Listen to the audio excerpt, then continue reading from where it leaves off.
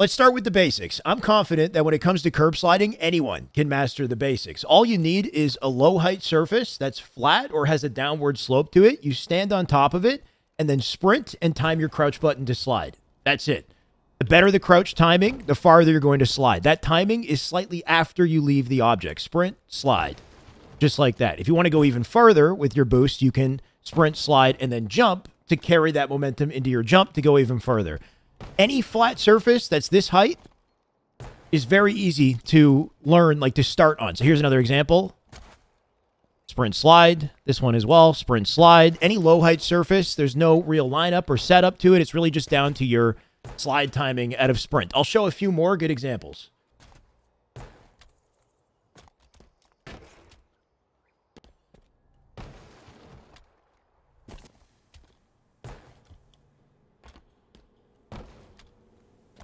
Here's a good test on whether you've mastered the basics, and you can use this as a starting strat. You want to sprint, jump, land on this box, time your slide for the first boost, land on the sandbag, slide again, land on this object, slide, and you can grab the sniper, skewer, whatever center map, take it down to bottom mid.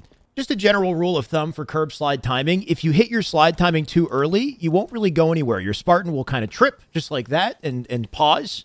That's if you hit the slide too early. If you time your slide too late, you're just going to get a normal slide and not a boost. If you time the slide correctly, you will get a boost. That was a too late timing. You will get a boost, and how good that boost is depends on how perfectly you time that crouch after sprinting off an object. Now, because you can slide very early in this game, you can slide basically instantly after you start sprinting. You've got a lot of flexibility with this mechanic. If you take a ledge like this, which is a low height ledge, there's not a lot of space to it, though. You can still hit a pretty nice curb slide off of it. The difficulty for a little ledge like this is you don't have a lot of time and space to execute. What you really want to make sure you do is make sure you peg that left stick forward before, or hit the W key before you hit that sprint button. If you press the sprint button too early and your left stick isn't already forward, you might not sprint, and that could mess up the move. So you really want to be kind of diligent about pressing the stick forward, then hitting the button, then timing the crouch to slide out on these tight ledges like this so you get the slide. Now, things can get a little bit trickier when we're dealing with objects that are different heights and different shapes. For this object, for example, you can see the other side of it is taller. The timing here to hit the slide is different. You want to time your slide a little bit later and right before you hit the floor. If you mess that timing up, it's also a little more punishing. You'll trip and go nowhere or get that normal slide. Whereas with the shorter ledges, even if you do have kind of an early timing, you still do get somewhat of a boost. You don't really get that with the taller ledges. Fully understanding what is going on behind this mechanic, I think, is important. So what I'm going to do is my best to explain the science behind this technique.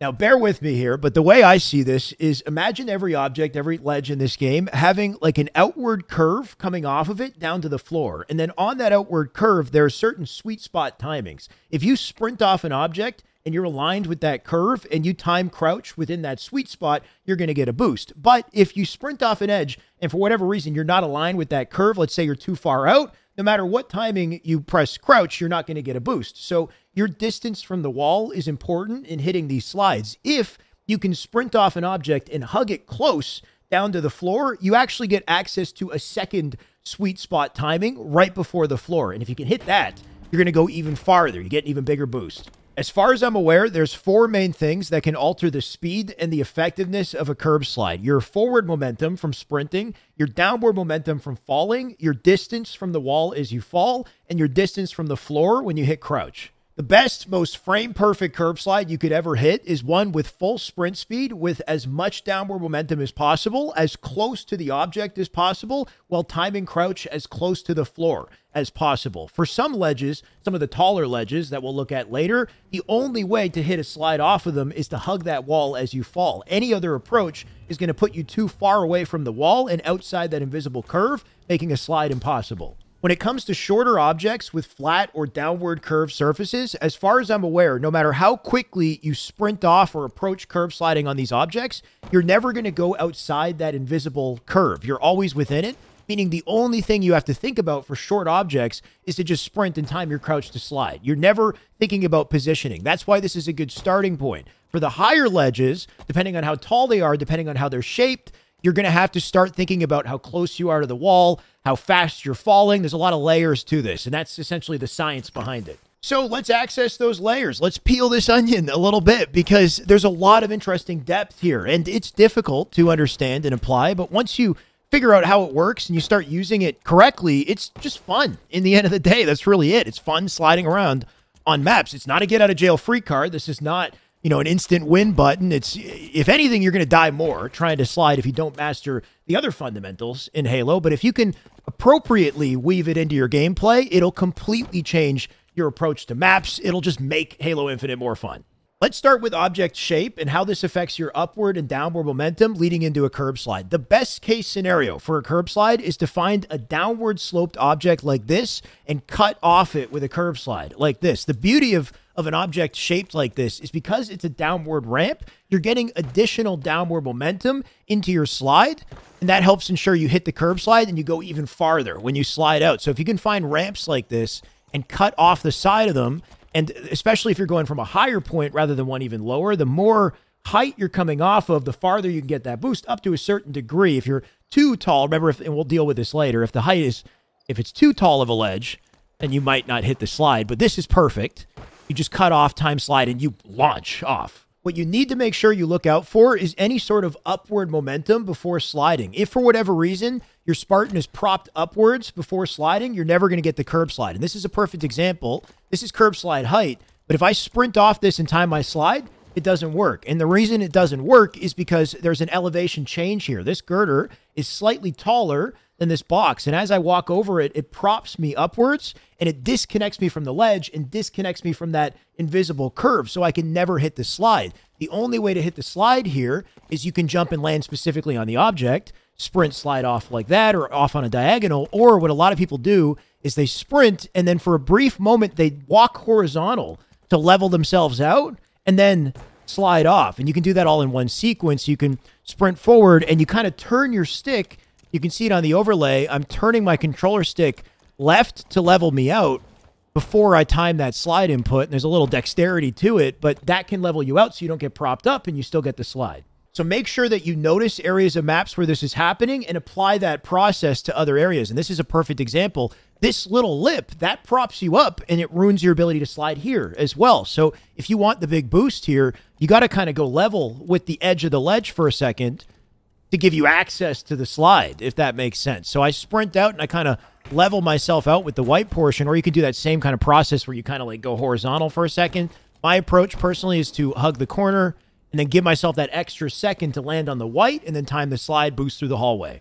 So make sure this is something you're thinking about when approaching curb slides on all maps. Take recharge in the elevator in the bottom floor, for example. There's a lip there. Same approach there. You want to make sure you level yourself out before sprinting and sliding off. In general, being parallel with a ledge and sprinting along the edge of a ledge like this is a great way to approach curb slides in this game. It gives you more time to pull off the slide, and it allows you to hug the wall as you fall, letting you access bigger boosts and more advanced applications of this tech. So let's get into that.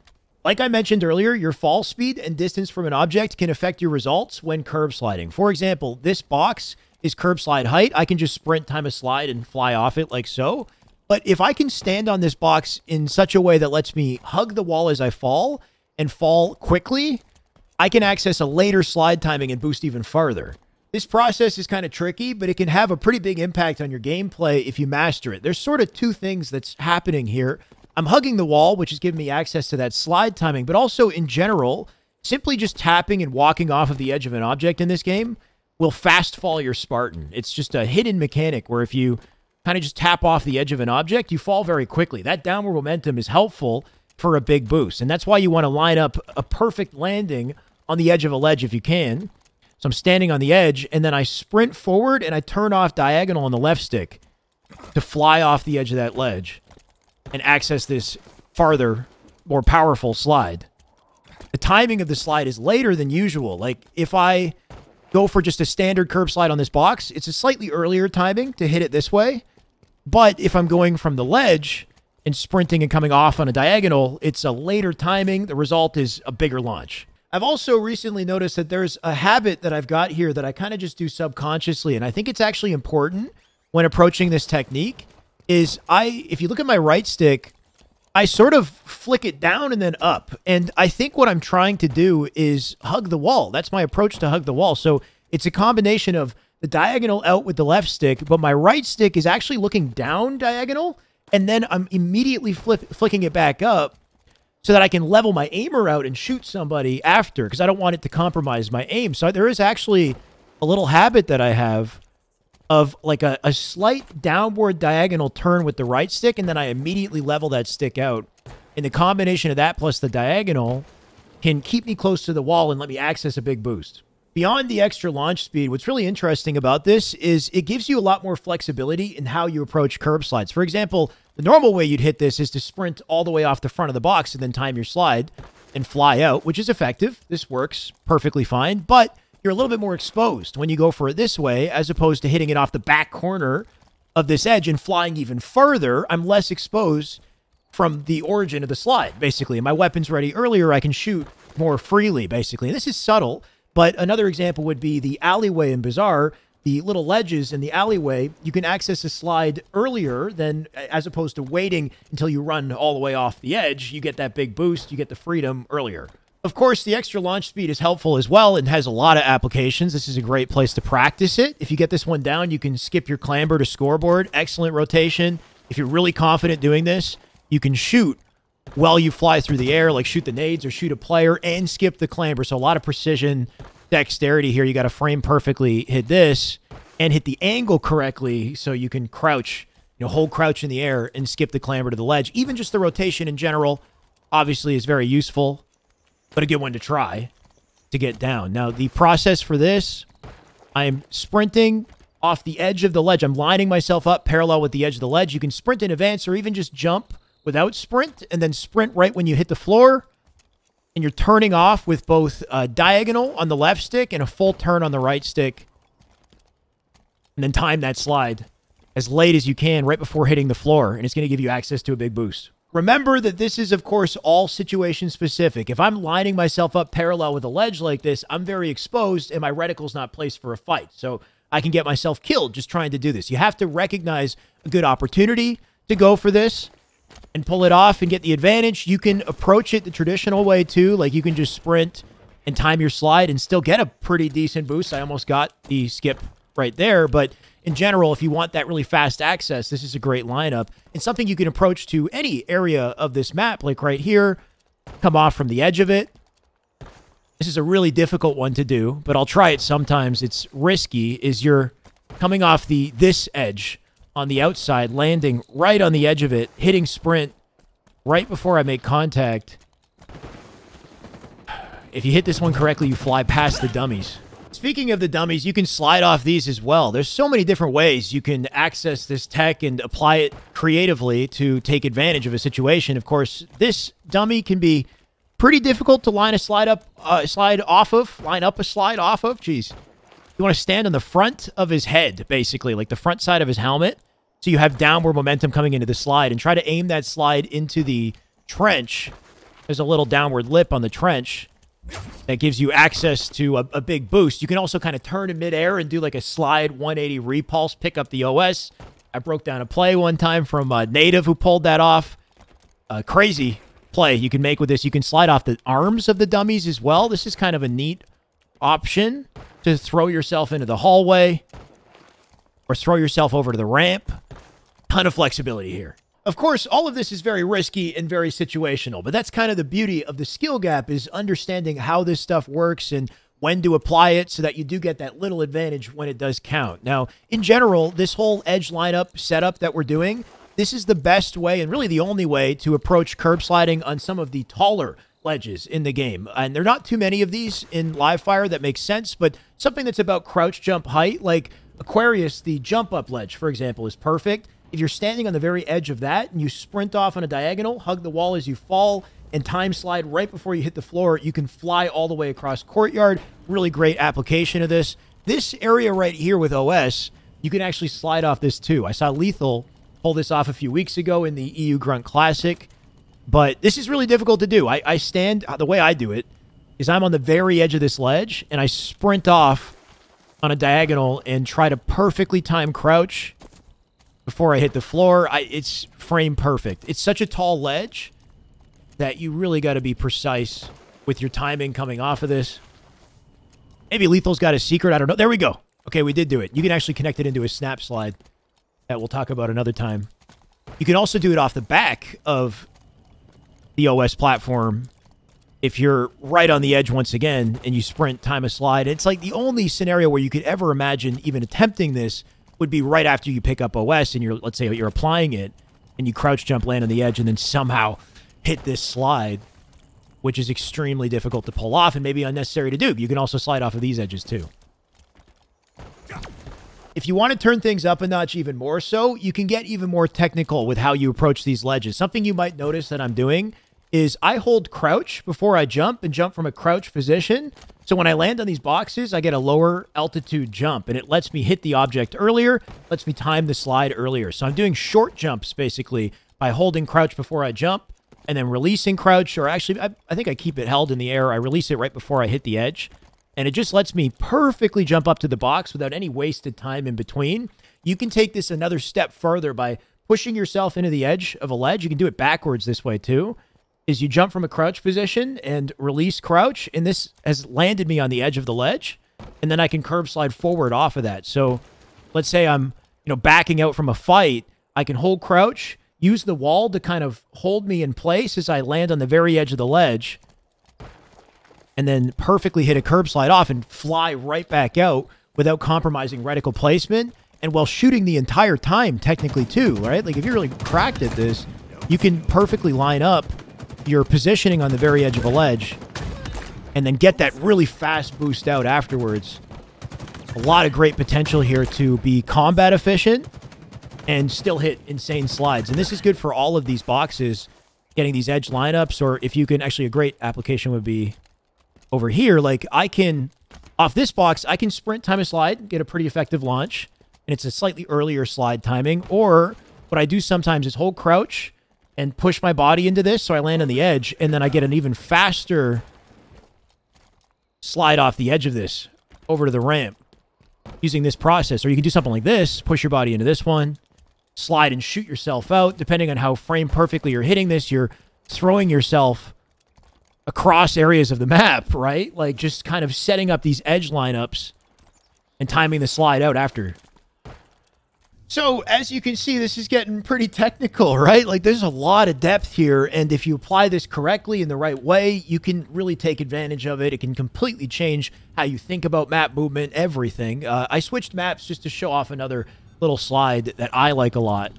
Is you don't need a lot of runway space. Like, even the tiniest little lip or, fin on an edge is curb slide potential, basically. And here's an example. I lined up one off the fin on the ATM here. A great approach to this ATM, if you're just trying to jump off the fin, is to jump into the corner. You always land on that one fin if you push yourself into the corner with a jump, as opposed to trying to line up a difficult jump to hit the center ones. So I do this backwards. I jump and kind of turn in the air, and the moment I hit that back fin, I press forward and sprint, and then slide to curb slide straight through to center map. If you hit that real nicely, you land like right on the generator, basically. And if you're technical, you can connect it into the skill jump and slide out. Like, there's a lot of really cool stuff you can do to get around the map very quick here.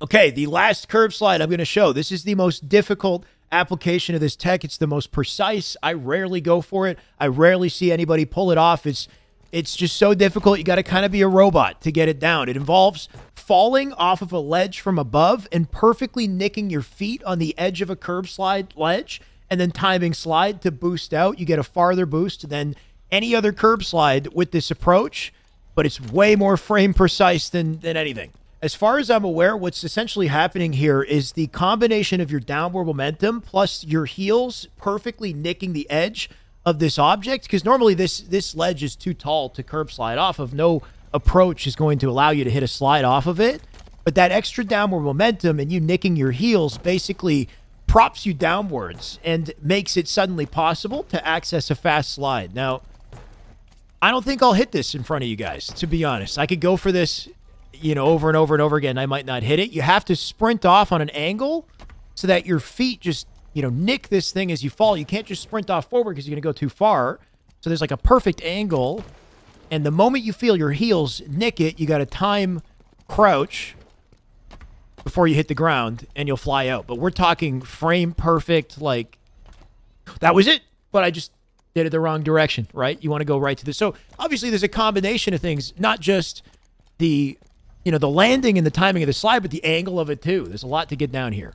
That's about all I got for today's discussion. I think when you put it all together, it's pretty clear that there's a ton of depth with the curb slide in Halo Infinite. What I like about it personally is on a surface level, it's pretty easy to do. Like the shorter ledges, you just sprint off and time crouch and you get the boost. But if you want to take full advantage of the most powerful slides, or you want that extra flexibility with your timing or the positioning of the slide, you're looking at a very frame-precise combo mechanic, basically.